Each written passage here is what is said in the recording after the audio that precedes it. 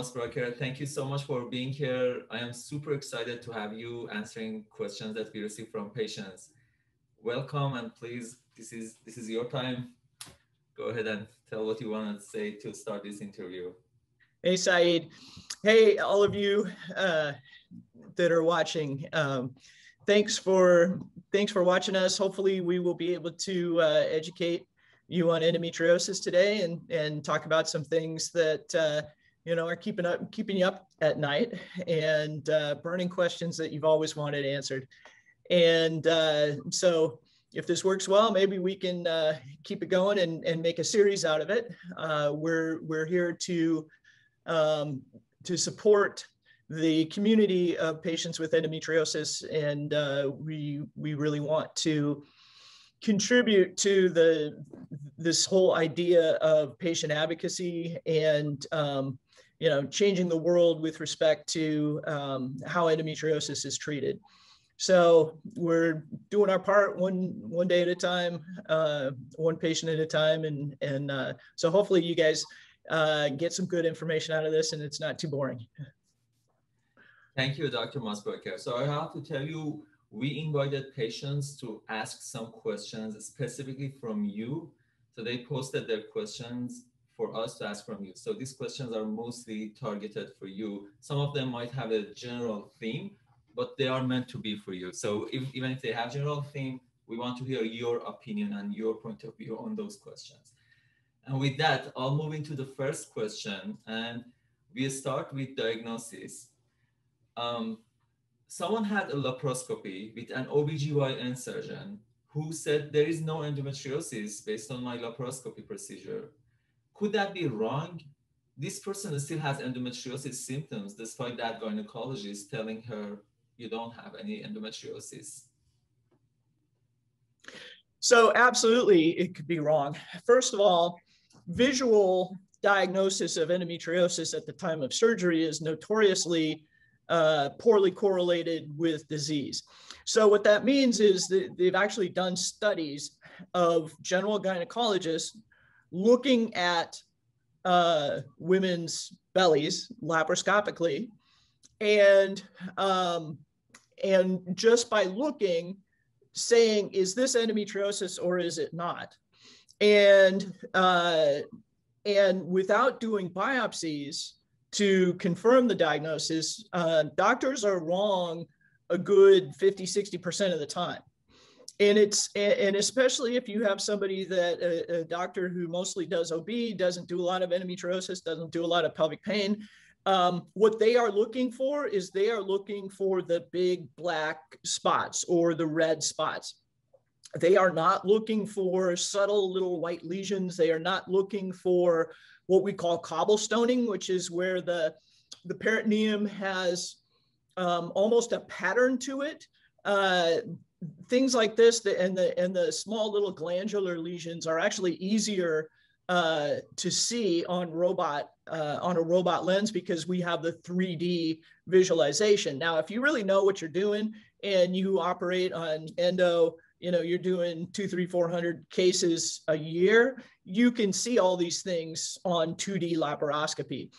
But if you're not used to looking at endo, and especially in younger patients where their disease is much more subtle, it's a little more atypical, then I really do believe, and we actually wrote a paper that proved this. Dr. 𝗗𝗶𝗴𝗊𝗀 and a couple other docs and I collaborated to show that you can actually see these more subtle lesions better with 3D visualization. But yes, having somebody tell you that you don't have endometriosis without doing biopsies, it doesn't mean anything. It doesn't mean that you don't have endometriosis. On another note, there are a lot of doctors who don't visualize the entire posterior cul-de-sac. All they do is they look at the uterus and the ovaries and they're like, oh yeah, there's nothing here. But they don't really pull the colon out of the cul-de-sac. They don't put people kind of tilted up with their head down and their buns up in the air enough so that all the bowel comes out of the pelvis so that they can see the entire posterior pelvic peritoneum. And without doing that, you can't say that somebody doesn't have endo. So if I'm doing a laparoscopy and I have a patient who I suspect has endo, and I really don't see anything exciting going on, I will find the least little tiny scar or a little white strip, or, you know, things that could be anything. And I will biopsy those, and I will do several. And if everything is totally normal, you know, you can even do random biopsies, but it's rare that there's nothing that looks even a little bit abnormal. And so you biopsy those, and then you talk about it afterwards. And I have had, I would say, probably a handful of patients in 15 years of doing this that truly really have no endometriosis at all. But that's it. Right. That's very interesting. So here's my understanding. So if an OBGYN does a laparoscopy, if the lesion doesn't yell that I am an endometriosis, being black or red typical colors, there's a high chance that they won't see a typical presentation of endometriosis, which is really common. The second problem is there are regions, for example, cul-de-sac, that you won't see endometriosis normally unless you really go try to find it there. So that's the other part that general OBGYNs usually miss when there are endometriosis lesions, but they can't find it. Is that right? Exactly. Exactly. Okay, great. Thank you. I'll move to the next question. And next question is about diagnosis again. And the question is it possible to be diagnosed with the incorrect stage of endometriosis? Oh, absolutely. Yeah. Yeah. So I've had patients tell me that they have stage 4 endometriosis, and they, I have no idea how their doctor came to that, because they don't have endometriomas and they don't have disease on the rectum, and they, you know, they may or may not have a few little adhesions, but nothing major. And so it is very common. And then on the flip side, I've had doctors not call somebody who did have stage 4 endo and a completely obliterated cul-de-sac where there was a big nodule in the rectum and it was stuck up against the cervix. And they didn't even recognize that that was endometriosis because it didn't have a big black spot on it. And so, but, you know, since you brought up staging, we should talk about staging. So most doctors use what's called the ASRM, which is the American Society of Reproductive Medicine staging forms. And these came out, geez, back when I was a toddler, I think. I was a resident when these forms came out back in the early 90s. And they were created by the infertility docs to predict somebody's chances of fertility. So adhesions played a very large role in staging of endo. And it's actually a very complicated system. You have to fill out this piece of paper, and you not only delineate where the lesions are, but the adhesions, and is it less than 1/3 of the ovary that's stuck, or more than 2/3, or, you know, between 1/3 and 2/3. And it takes probably a good 5 or 10 minutes to fill out these staging forms, but nobody uses them anymore. All they do is they look in and they say, oh yeah, this is stage, you know, 1 or 2 or 3 or 4. And in practicality, in my world, based on the kind of the overall totality of the staging system, the way that it was, you know, if you take the, you know, if you take away all the little details and you just distill it down to the nuts and bolts, basically stage 1 is superficial peritoneal lesions. Without any adhesions and without any bowel disease, without endometriomas, and without any deeply infiltrating disease. Stage 2 is basically stage 1, but with deeply infiltrating lesions. So you have deep disease that penetrates more than 5 millimeters, typically on the อุterosacral ligaments and the sidewalls. That makes it stage 2. Stage 3 is generally thought of to be like endometriomas, that they will, and the ovaries stuck down to the sidewalls. That will get you to stage 3. And then stage 4 is an obliterated cul-de-sac, which generally means either severe endometriosis in the cul-de-sac and the อุterosacral ligaments, or more commonly endometriosis on the rectum or the sigmoid colon, and then that is stuck to the back of the uterus and the cervix. Right, thank you so much. That was a really good explanation of the staging. I think that's a really confusing situation for patients to be sick. Well, the other thing that's confusing is that the stage does not correlate at all with the amount of pain that people have. And so it's really, it's very confusing for doctors as well as patients to understand why that is. But the simplest explanation is that pain and disease run in parallel, not, you know, they're not completely linked to each other. So what that means is that the amount of pain that an individual is going to feel is related to their pain sensing system. And everybody has this internal thermostat that you're kind of born with. And that's the easiest way to think about it, is that even when kids are kids, I've had mothers tell me, oh yeah, this girl, the one with endometriosis and, you know, really bad pain, this girl cried more when she fell down than my other kids. She was sick more. She, you know, she hurt more for any given injury than the other kids.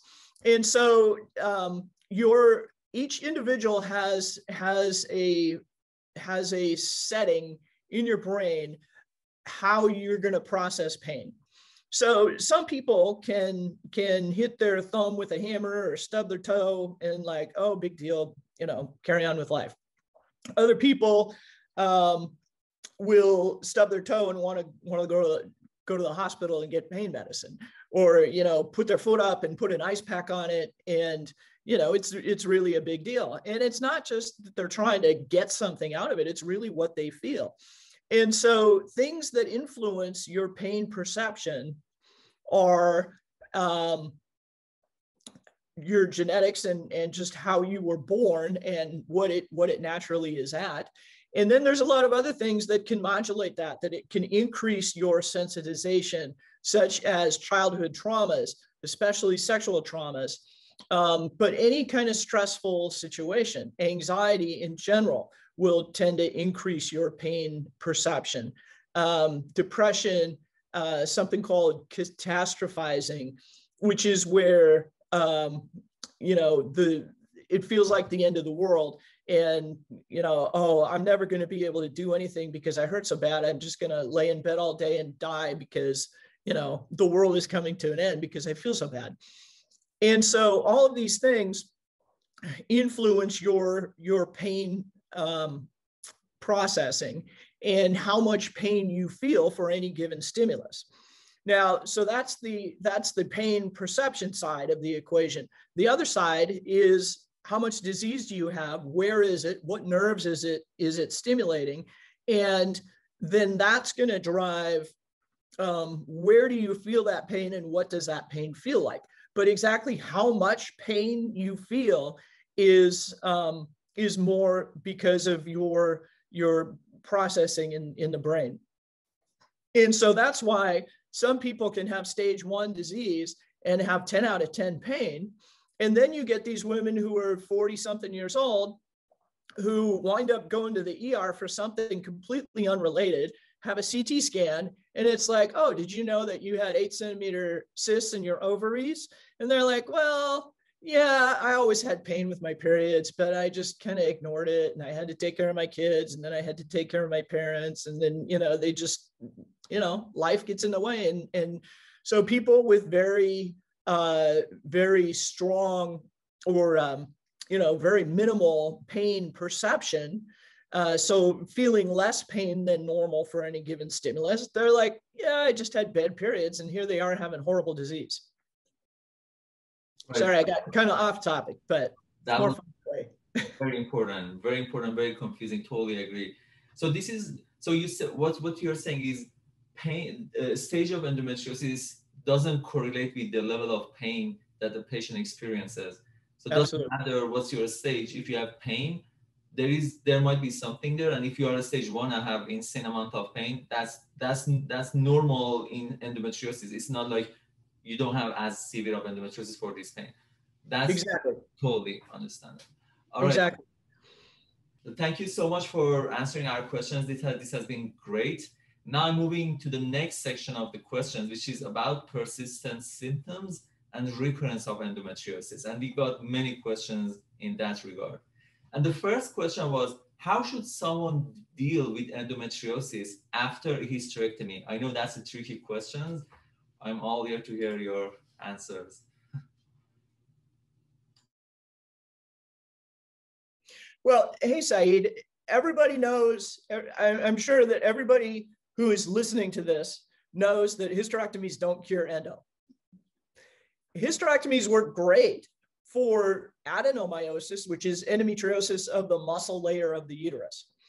And in fact, a lot of times when we do endometriosis surgery, it is very helpful to take out the uterus in order to get all of the disease out, because there can be even superficial disease that's on the back sides, really covering over the blood vessels and all the big veins draining the uterus. And so that can be very challenging to get endometriosis off of that. It's kind of the junction of the peritoneum with the posterior uterine serosa, if you want to get technical. But just if you have endometriosis and you have a hysterectomy, but they don't take out your endometriosis, well, guess what? You still have endometriosis. And even if they take out your ovaries, you still have endometriosis. And so, and so that's not going to go away. Endo is not going to go away, even if you have been made menopausal. And the thing that drives me nuts the most, I mean, it really makes my blood boil, and I feel like one of those cartoon characters with the smoke coming out of my ears, is when I see a young woman in their 20s and even early 30s who's been castrated. Basically, they've had their ovaries and their uterus taken out, and their endo hasn't been taken out. Their world changes, their life changes. There was a study that came out not too long ago that showed that risk of dying from all causes, so it doesn't matter if it's being hit by a truck or having a heart attack, your risk of dying increases when your ovaries come out early. And being put back on hormones decreases that somewhat, but it doesn't get you back to baseline. So the question is, how many men would want to have their scrotums cut off, their testicles removed when they're 25 or 30? I guarantee you none of them would. And so it drives me crazy that doctors think, oh, it's just an overeater, it's expendable. Crazy. Absolutely insane and wrong. Removing normal ovaries in a patient with endometriosis, I don't believe should ever happen. There are situations, though, when it is prudent to remove an ovary, and there are some cases where you really need to take both of them out in order to fix somebody's pain. Generally, those are in the cases of recurrent endometriomas, where the patient had an endometrioma that was removed previously once or twice or 3 times. Generally, after that, there's not a lot of ovarian tissue remaining, and it's very difficult to remove the endometrioma and then reconstruct a normal ovary that's going to be functional. And so after several endometrioma removals or ovarian cystectomies for endometriomas, then it can be appropriate to remove an ovary. But what I was talking about was removing totally normal ovaries to try to minimize endometriosis. So now moving on to post-excision pain. Thank you so much. Totally agree. This is a situation that many patients are dealing with, unfortunately. And like this question really blew my mind. But thank you. This is great to hear from an expert how this whole thing feels, and from an expert point of view. The next question is post-excision residual pain often nerve pain, especially when the other pain generators are ruled out? So that's really a complicated situation, and it depends on a lot of things. First and foremost, it depends on the quality of excision. Now, there are a lot of doctors, not nearly enough, but there are quite a few who say they do excision. And in reviewing videos of other physicians recently, it has struck me how many doctors say they do excision, but yet how much disease they leave behind.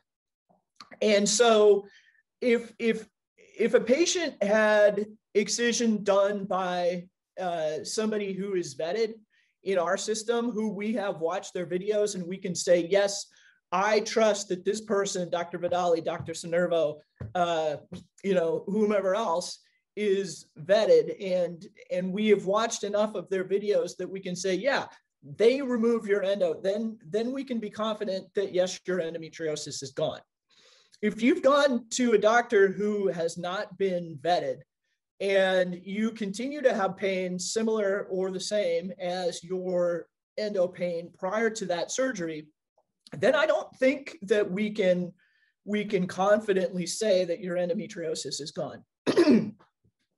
In 15 years of doing nothing but endometriosis, I have had probably 5 or 6 patients who have had surgery either with me or Dr. Redwine 3 or 4 times and have had actual recurrent new endometriosis on those subsequent surgeries. That's 5 out of 3,000. So it is a pretty small number of patients who really truly have recurrent endometriosis that is not an endometrioma. Now, endometriomas can recur. They're probably the most likely site of recurrent disease because we don't slice and dice the ovaries to make sure that we see a teeny tiny little endometrioma. So if you've got an endometrioma that's 3 or 4 centimeters or even bigger, there's a real likelihood that you've got one that is the size of the head of a pin. And we're not going to see that on ultrasound. We're not going to see it on at surgery. And so we can remove the one endometrioma completely, and a couple of years later, that little baby one now grows up and becomes a bigger endometrioma. So that is, endometriomas are probably the most likely site of recurrent disease. But, you know, fortunately, we can see those on ultrasound and we can tell what's going on. In patients who have had ovarian cystectomies for endometriomas, probably what is even more likely than recurrent endometriomas is just scarring of the ovary to the sidewall. And so what happens is that the ovary sticks down to the sidewall, and then every month when you ovulate and it makes a cyst, that pulls on the tissue on the sidewall, and then that causes pain that is typically flared with ovulation. And we can see that too on ultrasound because we can push on the ovary with the ultrasound probe, and we can tell how the ovary moves with respect to the blood vessels that are underneath it or the bowel that's overlying it. We can see how things move. And if everything's nice and loosey-goosey and moves all over the place, then we can be fairly confident that there's not a lot of adhesions. If we push on the ovary and the uterus and it all moves like a chunk, you know, then one big monolithic block, then that is a pretty good, it's not 100% because it can be a false positive indicator, but it's probably a 75, 80% chance that that there's going to be some significant adhesions, and those adhesions can cause pain too. But absent those two things, patients that have pain post-excision by somebody who really knows what they're doing, 95% of the time, it is a combination of the pelvic floor and the bladder. I do believe that there are cases of something similar to CRPS, which is complex regional pain syndrome, which used to be called RSD, reflex sympathetic dystrophy. Those syndromes are kind of like phantom limb pain. I think that's the easiest way for people who aren't really medical to understand what that is. And basically what it is that those nerves have been firing for so long, they're just firing. And people that have phantom limb pain tend to have had traumatic amputations. You know, they're in car wrecks, they get run over by a train, you know, things like that. And the limb gets just mangled and then it gets amputated. And so that stimulation is so strong coming into the spinal cord and into the brain that it just persists and those nerves keep firing even after the disease is removed. That is very rare. I think it's probably less than 1 or 2% chance of having that. I think far and away, the more likely reason that somebody has pain after excision is either adhesions or pelvic floor spasm. Right. So what I learned here, and I believe that was the conclusion, that if there is a residual pain, there is a higher chance of, as you said, of having some lesions or adhesions, but there is a 1 or 2% chance, more or less, to have some nerve pain, the pain that has originated from the nerve. Right. Yes. To the same topic. So the next question also touched on the same topic and asks about cryotherapy. So do you recommend cryotherapy for the pudendal nerve when excision doesn't alleviate the pain? Let's assume that's a top excisionist that has done the excision and there is no lesion there and there is no other pathology there, but the pudendal nerve that is involved probably is sending some signal. What do you think cryotherapy helps, or what helps if not cryotherapy? Yeah, you can do cryoablations for pudendal neuralgia. I have a pain management guy that I work closely with, Dr. Adaman, Jason Adaman, and he does steroid injections and cryoablations. You use cryo rather than hot or radio frequency ablations because there is some motor component to the pudendal nerve and you don't want to kill that motor component. So by doing the cryo, all you do is get the sensory component of it. You can also, I think that there are some patients who have spasm of their obturator muscle, and the pudendal nerve runs through something called Alcock's canal, which is basically the obturator muscle has this little curly Q on the bottom of it of fibers that creates this canal called Alcock's canal for that the pudendal nerve runs in as it's going from the inside of the pelvis down to the perineum. And I think some people can have that have muscle spasm of the obturator can have impingement, distal impingement of the pudendal nerve. And sometimes doing Botox in the obturator will help that. But I think that I think that a patient would have to have very specific pudendal neuralgia kind of symptoms rather than recurrent endometriosis symptoms, and they're completely different. All right, thank you so much. Question out of curiosity, have you talked to Dr. Eisenman? I think you said, what percentage of your patients that you have sent to them have pudendal neuralgia versus other reasons of pain that he can help them? I'm just curious, like from your patient's population, what's the situation of pudendal involvement? Adaman, Attaman. Oh, Dr. Adaman, okay. Yeah, I send him patients who have basically things that I can't treat. So I send him patients with pudendal neuralgia. I send him people with sciatica, discogenic pain, back facet type, pain. And we also work with a couple of PTs very closely who can deal with pelvic torsion. And then sometimes we'll do injections in the SI joint. Sometimes we'll do PRP, which is platelet-rich plasma. He does a lot of PRP injections, and he uses a technique there's a company called Regenex that basically what they do is they draw an awful lot of blood and then they concentrate the platelet layer to 20 or 30 or 40 times concentrated.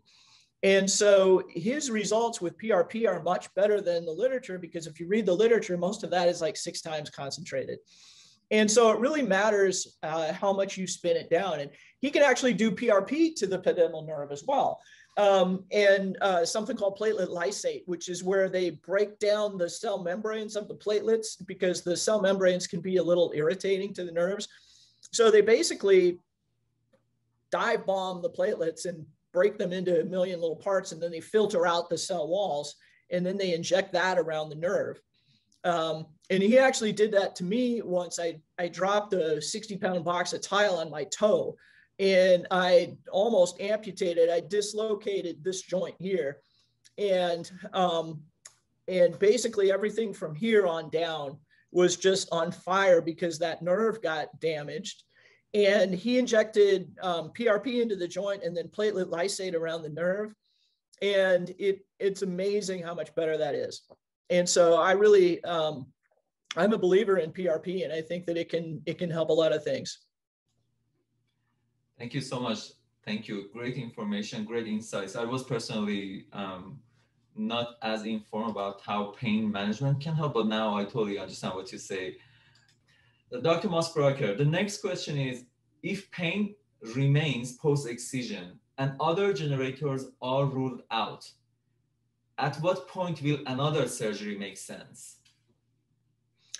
Well, when you suspect either adhesions or the possibility of recurrent endo, I've had patients come back 6 months after excision, and they're like, I'm not better. I want you to operate again. And I'm like, no. It's way too early to have true recurrent endometriosis. So those 5 or 6 patients that I've had with true recurrent endometriosis, it has been at least 18 months. And most of them, it's somewhere between 2 and 4 years when their pain from their disease returns. And so I think that if you think that there's a reasonable chance that you're going to find something that you can fix surgically, then it's okay to reoperate. But you have to be judicious, because the more times you operate, the more scarring there is to the peritoneum, the more fibrosis there is, which is basically where the tissue scars, and then it gets hard and firm. And then the ureters and the blood vessels and everything that's underneath that peritoneum in the pelvis gets stuck, and it increases the risk of injury. And so you don't want to do it willy-nilly. But on the other hand, if you really think that there's something that you can fix, then it's a reasonable thing to do. That is in contrast with doctors that do ablation, that every 6 months they go in and ablate, because that's all they have to offer. And when all you have is a hammer, everything looks like a nail. And so I like to think that I have a full tool chest with multiple tools that either I can operate or somebody else can, not like surgery operate, but work. And so, but it is, recurrent pain is challenging, but it's usually something that we can make better. We can't always make it go away. And that's the thing that I think patients need to understand, is there may be a point in your life where you will always have pain. And I have a torn labrum in my hip. I think I did it skiing about 15, 16 years ago. And I have just come to the conclusion that, you know, if I sit too long, if I do certain things, I'm always going to hurt. But I know how to manage it. I know what it is, and it's not scary. And I think the thing about pain is that if you don't understand it and you don't know what makes it worse and what flares it and how to control it, then it becomes more scary. And then when things provoke anxiety, then they hurt more. And so I think the thing that's really important for patients with recurrent pain is that you have to understand your body, and you really have to put the time in. And part of that comes with physical therapy. Part of it comes with, you know, possibly doing some what's called cognitive behavioral therapy, where you work on your brain to kind of down-regulate the anxiety that comes with the pain, so that you can say, okay, I know what this is, and I've dealt with this before. It's not going to kill me. It's not going to put me in the ER, and, you know, I can deal with this. And that is really helpful. Right. So from patient's point of view, I know you answered the question from multiple aspects, but I want to be like more specific here, push on one point. If I'm a patient and there is a chance that I need another surgery, right? And I have pain, I do multiple things. I do physical therapy, I go to see cognitive behavioral therapy. I have a good diet, good lifestyle to manage the stress, inflammation. Still, I have pain after a year and a half or 2 years. At what point, like if I have done everything and this is 2 years, are you saying that that's the point that you would reconsider that this might be another lesion that has come up recently? Or like what's that point for you that for me as a patient have to think, okay, from now on, there might be another lesion that I have to go to an expert or to the same expert to do an operation on me? Well, I don't think it's not cut and dried, Saeed. It's not the same for anybody. You know, it's not like, oh, your blood pressure is above this number, therefore we need to treat it. It's much more nuanced than that, and it's much more of an individual thing. I'm trying to tell you how I think about it and how I approach it. There's no one answer. And it depends on what does the pain feel like. It depends on where is it. And it depends on who the patient is. You know, time from their last surgery plays a role in it, what it feels like, what we can find on imaging or on ultrasound or on physical exam. And so there's a bunch of different factors that play into that decision. And I can't just tell you hypothetically, you know, yeah, 2 years is the magic mark, because it's not that simple. Right. Excellent point. Yes, that's excellent. Like this is very individual based. It depends on the surgeon and the approach, and also it depends on the patient's individual profile. That's a perfect point. I think this is really important to be known by patients, so they won't expect one single simple answer for that question. All right. Thank you so much. That's great. I'll move on to the next question, and the next question is, it's about the recurrence of endometriosis. How can post-op recurrence of endometriosis be prevented, especially cul-de-sac endometriosis? Well, first of all, complete excision is the biggest, you know, the number one way to prevent recurrence.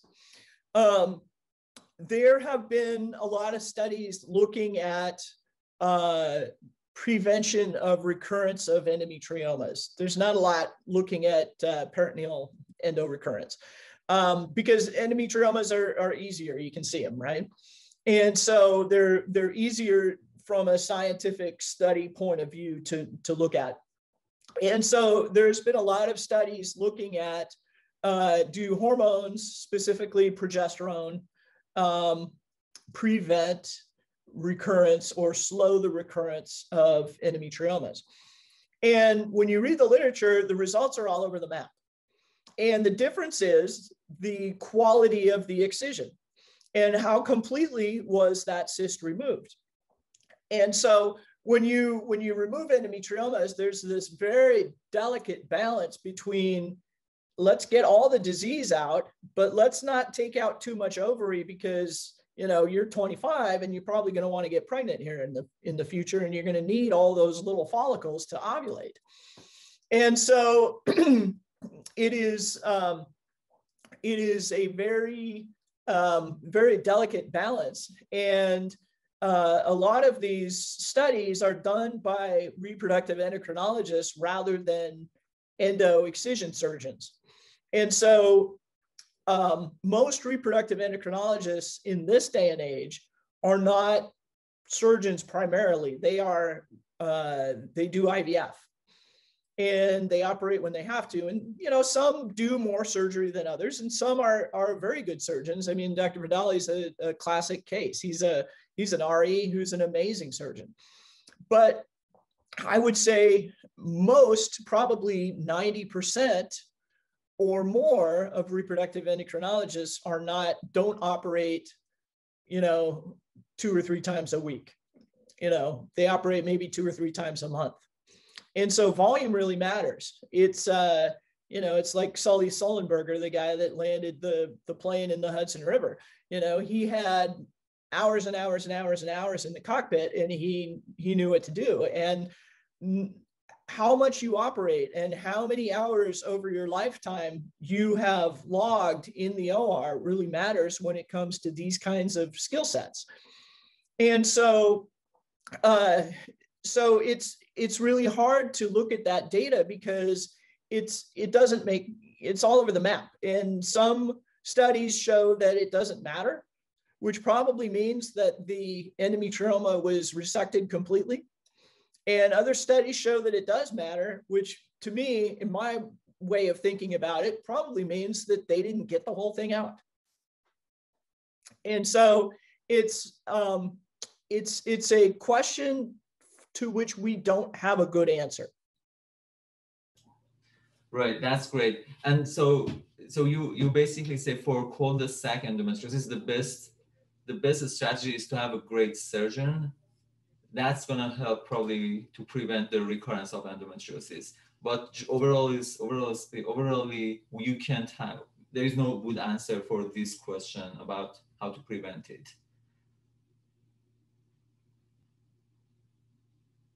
Yes, I mean, cul-de-sac, excluding the bowel, the cul-de-sac is no more likely to recur than any place else.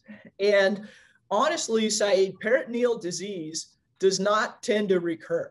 It's very rare. Where endometriosis recurs is probably not recurrence, but it was where it was missed in the first place. And so where I find disease the second time I go in is either in the ovary, or it's somebody who had stage 4 disease and it was everywhere. And there was a spot way over in the corner by the round ligament, or, you know, up underneath the cecum, or, you know, somewhere strange that just got missed. And, but as far as the cul-de-sac goes, it is not likely to recur. Now, if you're talking rectal endometriosis, then the risk of recurrence after, and this is in the literature, this is not my personal data. In the literature, the risk of recurrence is up to 20% after a discoid resection and 2% after a low anterior resection.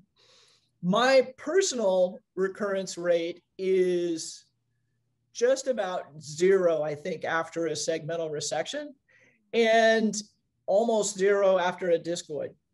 And so it is very unlikely to recur on the bowel as long as it's treated appropriately. And then the second thing on that line, and this is really not something that you asked me, but something that popped into my head, is that not all endometriosis on the bowel is symptomatic. And so I operated on a girl last week who I had originally taken care of, I think, in 2013. And she had no symptoms of intestinal endo. And I got in there and she had all these red spots on her colon. And it was like the entire length of her colon had all these little red spots. And it was like, this kind of looks like endo, but it's, you know, it's not deeply infiltrating. And so she was like 20 at the time. So I told her mom, I said, I don't think this is going to bother her because she doesn't seem to have symptoms now. But if it does, then we'll need to do a colon resection.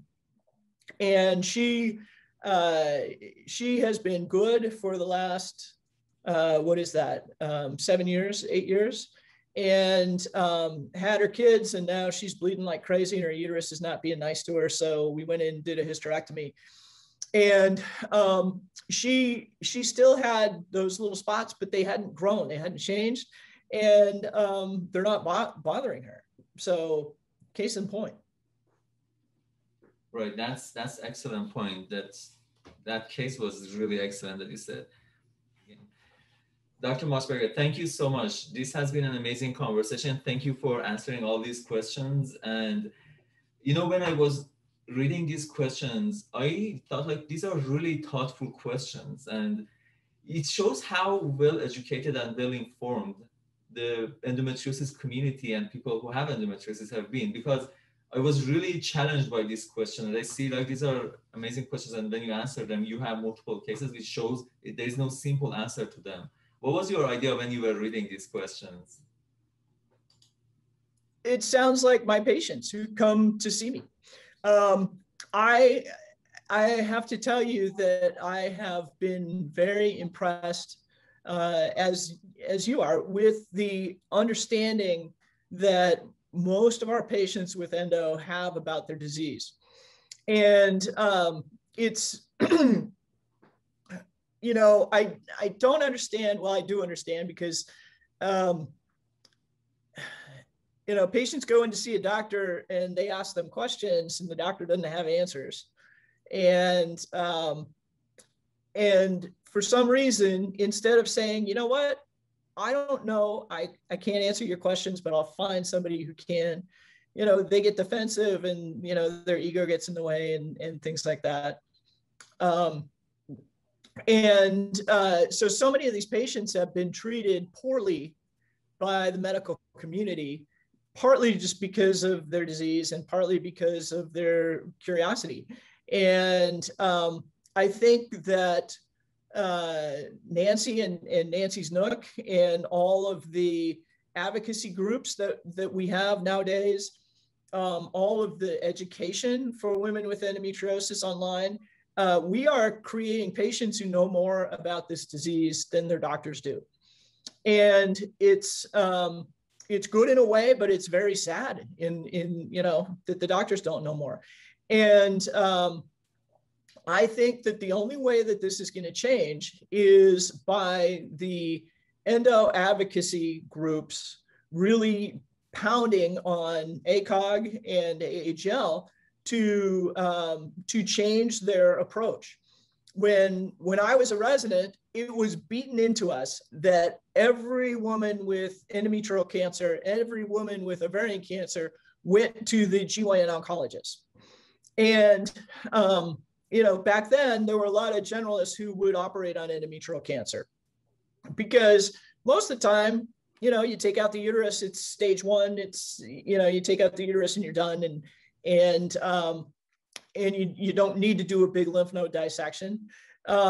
Even if you do, pelvic lymph nodes are easier than endosurgery because, you know, all the tissue is normal. It's not all sclerotic and scarred and hard like a rock and things stuck together. So there's no reason that generalists who are decent surgeons couldn't do that. But it has been beaten into every gynecologist over the last 30 years, maybe 40 years, that all of their patients with cancer go to the GYN oncologist. I think we need to do the same with endometriosis. I think that if a woman has pelvic pain and their generalist wants to do a laparoscopy to diagnose it and maybe burn it or do a biopsy, you know, their usual standard stuff, okay, fine, do that, but do it once. Don't do it 5 times. Don't do it 10 times. Don't take out their uterus and their parts because you don't know how to treat endo. And then for sure, anybody with advanced stage disease, endometriomas, bowel disease, you know, anything else should just automatically go to pelvic pain specialists and endometriosis surgeons. And I think that we need to create that kind of a, just the same as with oncologists. It's the same now with urogyn. Most general OBGYNs they don't do slings, they don't do prolapse repairs. 20 years ago, generalists were doing all that stuff because there weren't many urogynecologists.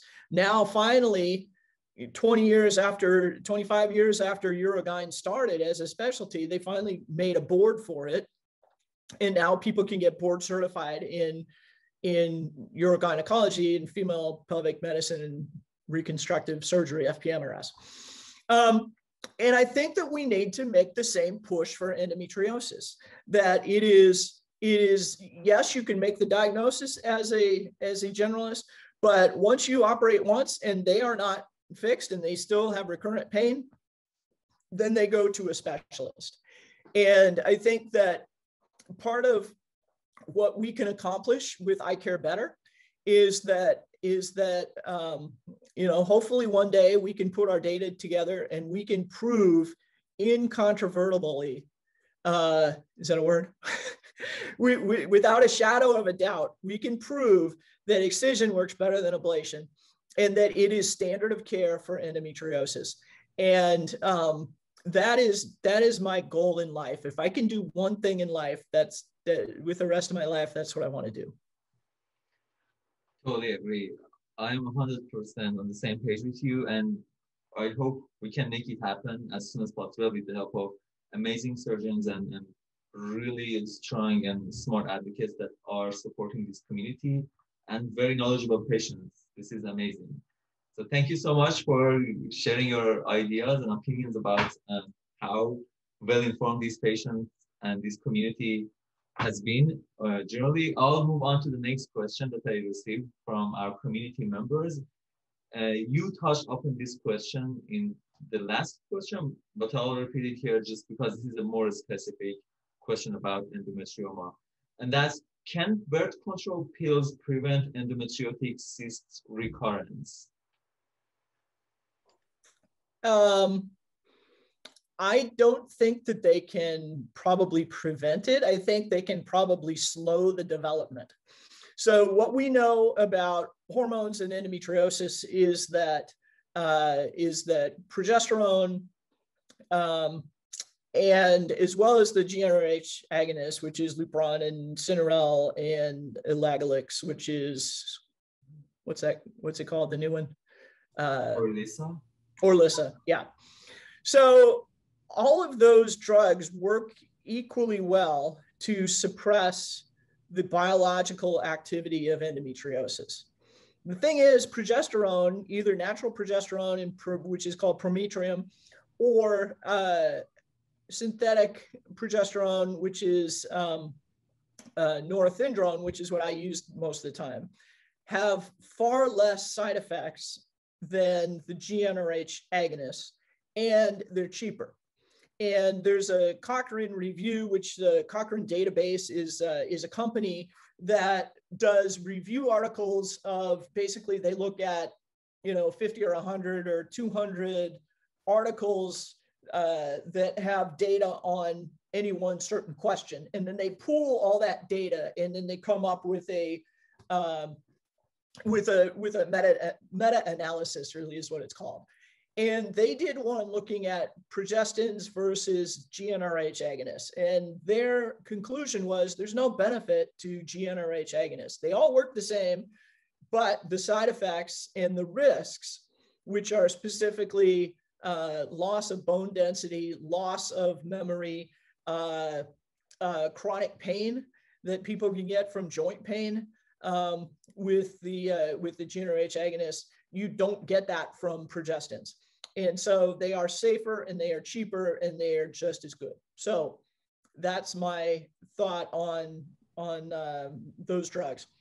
Going back to birth control pills, which are a combination estrogen and synthetic progestins, I think that just plain progestin with the norethindrone is probably better than birth control because most people don't need the estrogen. And it's the progestin component that is suppressing the biological activity of endometriosis. It will not get rid of it. It will not cure it. and it will not permanently fix it. However, it will slow the progression of the disease, probably. So is it, if a patient had an endometrioma, they do well on birth control, they can take it continuously so they don't have to have periods, they don't want to get pregnant, and you want to be on birth control, I say go for it. You know, if people are like, yeah, I'm moody and my family hates me, and, you know, I don't like how I feel when I'm on birth control, no worries, don't take it. Yes, there's a possibility that it can do that. But again, we need better data because we need to know what the quality of the surgery is. Thank you so much for answering the question about birth control pills and endometrioma or endometriosis cysts. The next question is again about recurrence of endometriotic cysts. And if birth controls cannot prevent it, or as you said, it slows it down, it doesn't prevent it, what can prevent endometriosis cysts from recurrence? I mean, we only have so many tools. We have surgery, we have hormones, and that's about it, right? To my knowledge, there is no herbal thing, you know, like turmeric, curcumin, or fish oil, or quercetin, or things like that, that will prevent it. And it's basically you need to do good surgery, and then you can try progestins if you want, or you don't have to. But endometriomas are a booger. They are probably the hardest thing that we have to deal with, because intestinal endo, you can just go whack it out, you know, and it doesn't matter if I take 6 inches or 8 inches of your colon, you're going to heal just fine. And if we need, you know, if you've got a bigger nodule, we take a bigger chunk and we make sure that we have clean edges with no disease on them. And you're not losing anything by losing that structure, because it'll heal up and eventually your stools will go back to normal and you'll be fine. Ovaries, you only have so many follicles. You only have so many potential eggs. And so we have to be very careful when we remove endometriomas to stay in the true plane in between the cyst wall and then the normal ovary back here. And you have to kind of get in, you have to know how to cut around the area where the endometrioma is penetrating the surface, because that's the part that you're not going to be able to peel off. And so you actually have to make a little incision right around that part on the surface, but then you can get into the plane in between the endometrioma and the rest of the ovary. And if you stay in that plane, then you should be able to get the entire cyst wall out without removing too much normal ovarian tissue. But some women have not just one endometrioma, but they have 3 or 4 or 5.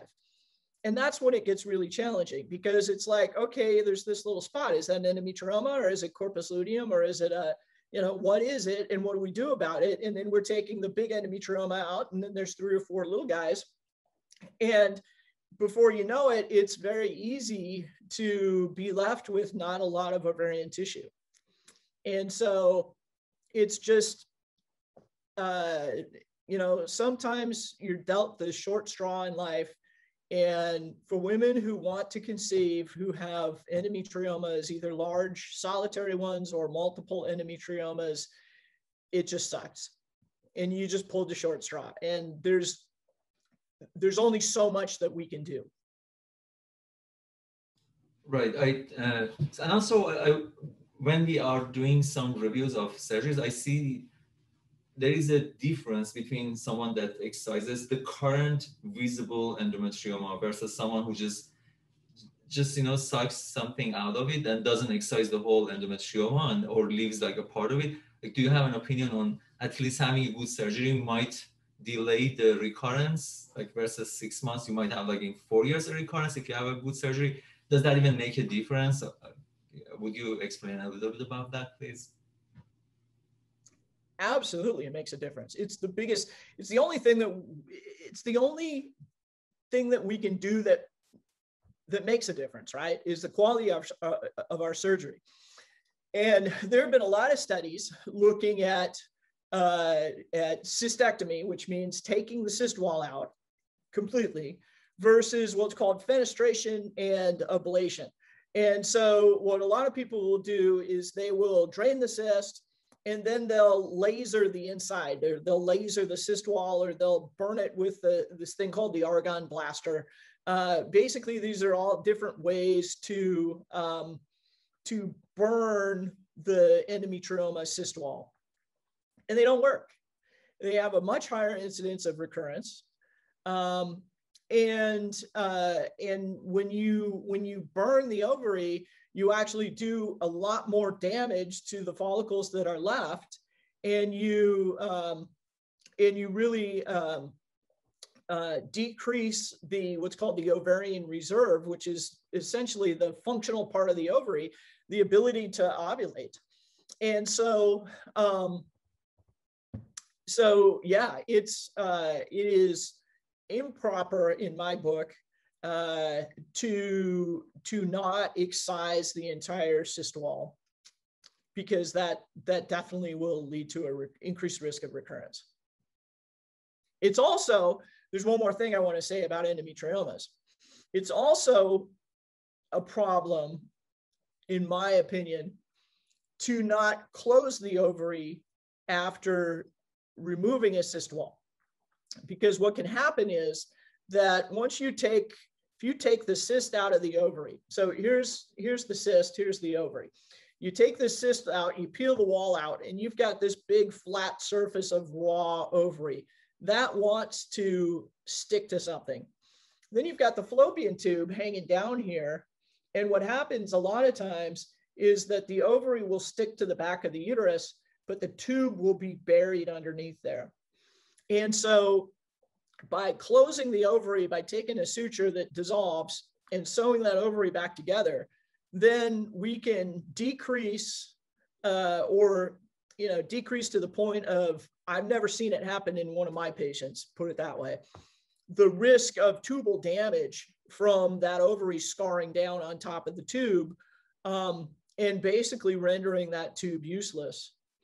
And so I've seen so many patients have essentially non-functional tubes that we have to remove after they've had endometriomas resected, even if the whole entire endometrioma came out. But it's more common when they just do when they just drain it, and then they don't resect the endometrioma. Then that's going to glom down on top of the fallopian tube, and it's going to make everything worse, and it's really going to have a high risk of damaging the tubes. There is some data that shows you diminish ovarian reserve a teeny tiny bit by closing the ovary. But I think that risk is much smaller than the risk of tubal damage by not closing the ovary and not, suspending it and keeping it out of harm's way. Thank you very much. That was great explanation. So the lesson is, it's really important who does the surgery in terms of when it recurs, and also if or not it's going to recur. So with that, I'll move on to the next question. And the next question is specifically about 𝗊𝗑𝗏𝗃 doctors, but since we don't have data on all of them, probably you can answer for your own practice. And the question is, what's the likelihood of a patient needing more surgery after having a surgery with an 𝗊𝗑𝗏𝗃 doctor? So as you said, we don't have data from every doc within the system. I would say that my personal rate of repeat surgery is probably somewhere around 5%-ish for persistent pain. Maybe a little higher if we include the women that I've done endo surgery with or without a presacral neurectomy, who then come back, a few years later, and their uterus is causing them problems, either with bleeding or persistent uterine pain. And then we do a hysterectomy. But just purely for recurrent endometriosis, I think it's less than 5%. All right, so with that, I'll move on to the next whole section. So we just finished persistence and persistent pain and recurrence of endometriosis. Now, there are some questions about surgery, during surgery, and post-op. And the next question is that if a patient has thoracic symptoms, should a thoracic surgeon be present during the excision surgery? So a lot has been made of thoracic disease lately. When I was with Dr. Redwine, he had almost 3,000 patients in his database, and he had roughly somewhere between 25 and 30 patients with diaphragm disease. And that was a very specialty specialty practice with probably more significant disease than most other practices that those patients would seek him out and find him. So even in that kind of practice, true diaphragmatic endometriosis is rare. Thoracic disease, so where the endometriosis is actually on the inside of the diaphragm and on the lung, is very rare. And so if I have a patient who has significant pelvic disease, because almost all patients with diaphragmatic endo have a fairly significant amount of pelvic disease. They don't have just one or two spots. So if somebody comes in and they say, I have pain in my shoulder, but not the joint. So typically diaphragm pain will be on the right side. It will cause pain kind of underneath the shoulder blade and in this part of the chest wall, more posterior. If they have symptoms of coughing up blood or of recurrent, what's called catamenial pneumothorax, which is where they basically get air in around their lungs, so their lung collapses at the time of their periods, then we suspect diaphragm disease. And honestly, to this point in my career, I have had probably 15 or 20 patients with true diaphragm endo that we've done full thickness excisions on, and none of them have had disease in their lung. And so patients need to realize that this is exceedingly rare. Yes, it does happen. And I know Dr. 𝗗𝗏𝗃𝗀𝗃 operates with a thoracic surgeon on a regular basis. I think that just from talking to him, the numbers of patients who actually have endometriosis on their lungs and need a portion of their lung cut off and removed is pretty low.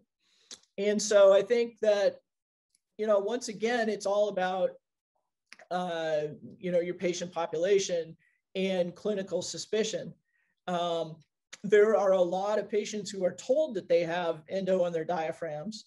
And really what they have is they have hemosiderin deposits from a leaky endometrioma. And so endometriomas can leak from time to time, and they will get this thick, dark, bloody fluid in the abdomen. And that will go everywhere. And it will get on the intestines, it will get on the peritoneum, it will get on top of the liver, it will get on the diaphragm. And most gynecologists don't know the difference between those hemosiderin spots and endometriosis. And they see them and they think that it's endometriosis. And so I've had a lot of patients come tell me that they have endo on their diaphragm. And really what it is these hemosiderin spots. And so I do think that there are some patients who do need to see a thoracic surgeon. But I don't think that it is necessary to have a thoracic surgeon on standby, except for in very, very, very, very rare situations. Thank you so much. That was a really eye-opening description that you just had. Totally understand that.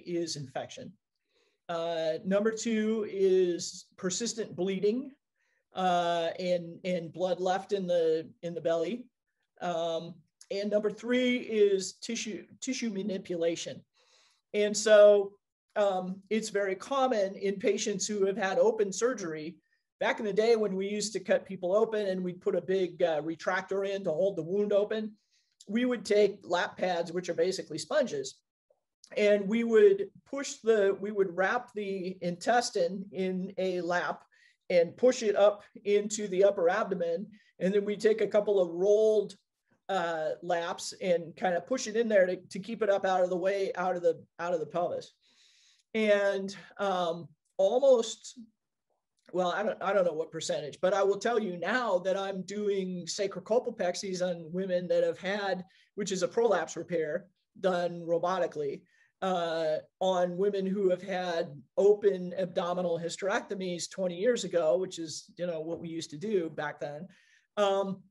Many of them have small intestinal adhesions just from the trauma of that lap sponge touching the small bowel. The small bowel is very sensitive. And sometimes you'll pull the lap off and you'll see these little teeny tiny punctate hemorrhages. that are just these little teeny tiny spots of blood. And what that does is it creates that spider web kind of adhesion picture. So basically, if you are very careful when you operate, if you have meticulous surgical technique, if you, what we do is at the end of the case, we drop the air pressure down to 7. And the reason that we choose 7 is because central venous pressure is about 5 or 6. And so the blood that's coming back to the heart in the big veins of the pelvis is going to have a pressure of about 7 or 8 or 10. So peripheral venous pressure is higher than central venous pressure. So arterial pressure is your blood pressure that you go when you get your blood pressure taken, 120/80 or 110/60 or whatever, somewhere in there. And so that's the pressure that is in the arteries when the heart beats. Well, there's also pressure in the veins. Even though they're a low pressure system, they still have pressure. And so the peripheral veins are probably somewhere in the ballpark of 10 millimeters of mercury. And then once you get to the central veins, the vena cava and everything, it's closer to 5 or 6. So if we're operating at with an air pressure of 7, then we should see bleeding from the veins, from the peripheral veins that have a pressure that's higher than 7. And so that's what we want to see, because once we take all the ports out and we close people up and they're in recovery, their intra-abdominal pressure is going to go to 0. And whatever was going to bleed is going to bleed. Well, we want to see it while we're in there so we can fix it so that they're not going to bleed afterwards. So we do that, we clean everything up really good. And then we oftentimes, especially when there's a large peritoneal dissection or a little bit of ooziness, we will use something called fibrin glue. And fibrin glue is essentially all of the components of plasma that form a clot, with the exception of the platelets. And so what that does is it basically acts like Teflon on the surface of the pelvis to stop all that little microscopic bleeding. And it lessens the risk of adhesions going forward. So I think, just really good technique and making sure that there's no persistent bleeding. And then I think that there's advantage to using fibrin glue. Some people will use a slurry of this stuff called Ceprafilm. There's been a lot of things brought to market that are supposed to prevent adhesions. And, here again, how good is the surgery? How well did they work? Well, did somebody do a meatball surgery where, they were bleeding all over the place afterwards? Who knows? So it's hard to interpret those data. But I've gone back in on patients that I've used fibrin glue on, and they, for the most part, have very minimal adhesions. Yep, that's great. Thank you for detailed explanation. And to add to that, is there anything that you would ask your patients to do to prevent adhesions, or you do your part and patients don't have like any practice or any type of activity that they can do afterwards to prevent that adhesion? So I think early activity is important. I think the more you move early on, the more your intestines are going to move and the more your insides are going to move. I also will send patients who have a history of adhesions or who are prone to forming adhesions to a physical therapist who does what's called visceral mobilization. And so these are specially trained physical therapists who basically they dig in on your abdomen. And because of that, we start at 6 weeks post-op because any earlier and the incisions are going to be a little too tender to manipulate your abdominal wall. But they can work on trying to free things up. And really, I think what visceral mob does more than anything is it's not going to prevent all adhesions, but it's going to prevent them from sticking down really solidly. And it's going to just create a little bit more motion in between the organs. And it's that motion that minimizes the pain. And lets things move a little bit better. So I've had pretty good luck with visceral mobilization. It seems to help, and but it's not perfect. Right. Thank you. Thank you. That's great. Yeah, I believe there are several physical therapies that can do visceral mobilization. That's some extra license or some extra training that they need to have. And we have some of them on 𝗗𝗶𝗴𝗀 that they can do visceral mobilization. All right. So with that, I'll move to the next question, which is about fertility. And the question is, can a person get pregnant with endometriosis? Should they treat endometriosis first before they're trying to conceive? So, big disclaimer, I am not a fertility specialist. I am not trained as a reproductive endocrinologist. However, I do see an awful lot of women with endometriosis and infertility. So my bias, being an endosurgeon, is yes, I think that endosurgery improves fertility. I think that it is worthwhile for anyone who has had infertility, who's tried to conceive, and they also have pelvic pain, to have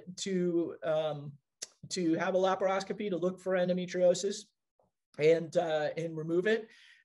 Ironically, this is the only thing that I was taught when I was a resident that I still do, which is that if a couple is unable to conceive after a certain period of time, and it's either 6 months or a year, depending on how old they are, then doing a lap to look for endometriosis is appropriate.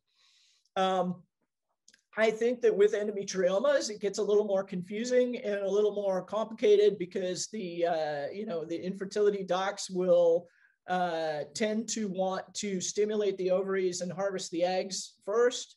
I work with a group of infertility docs in Seattle that frequently they will send me women with endometriomas, and they will do the stim cycle and harvest the eggs, and then send them to me. We will do the endometriosis surgery, and then once they're healed up from that, then they will do the implantation cycle.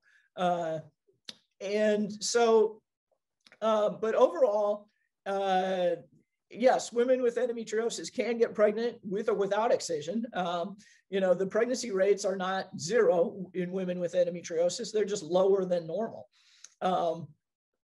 I've had patients who had stage 4 endo and were scheduled for surgery, and they got pregnant. We had to cancel their surgeries. And they do probably have a little bit higher rates of miscarriage with advanced stage endo, just because of the inflammatory nature of the disease. And I think it's that inflammatory nature that is the cause of infertility in women who have normal tubes and basically stage 1, stage 2 disease. And getting rid of the endometriosis and lowering the inflammatory milieu in the pelvis, I think is helpful. Multiple studies of women with stage 4 endometriosis after excision show somewhere between 50 and 60% rates of conception, either spontaneously or with IVF, after surgery. So we know that even in the most advanced stage disease, that surgery is helpful for fertility. Thank you very much. Thank you for tuning in. I hope you enjoyed this conversation. Please give us your comments below and let us know what you think and what other questions you might have about endometriosis. See you soon.